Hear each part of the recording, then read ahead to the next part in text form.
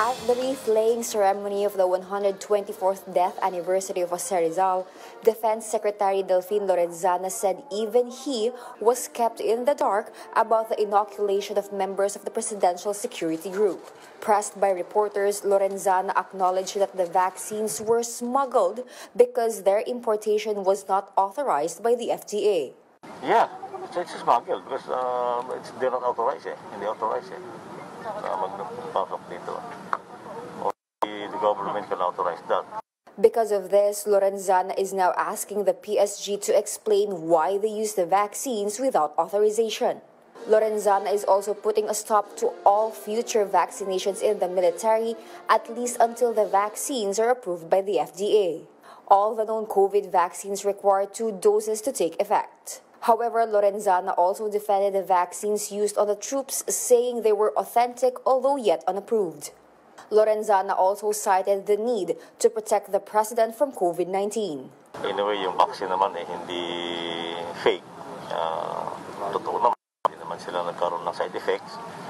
At sa tingin ko, okay naman epekto sa kanila to them. For the Health Department, the FDA has the sole authority to allow the use of new vaccines. Health spokesperson Maria Rosario Vergere told One News' The Chiefs that no one is exempted from the law.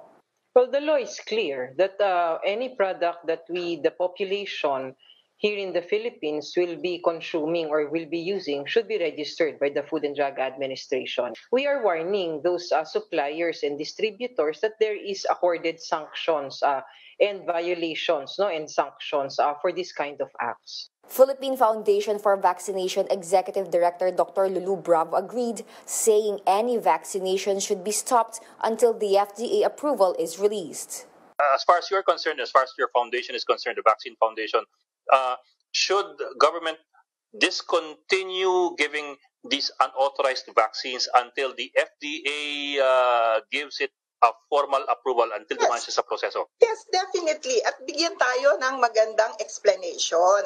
Ang pinakamasaklap na hindi sana dapat mangyari, mapolitika yung vaccine. Kasi ang dapat manaig yung science. Even before President Duterte revealed the early immunization of soldiers, there have already been reports alleging COVID-19 vaccinations in Binondo.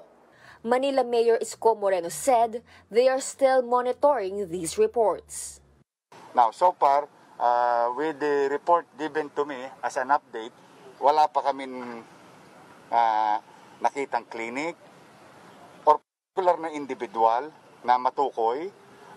So, lahat chismis pa lang. The local chief executive asks Manileños to patiently wait for the FDA approval of vaccines, which could take place next year. For News 5, Justine Punsalang, we are One News.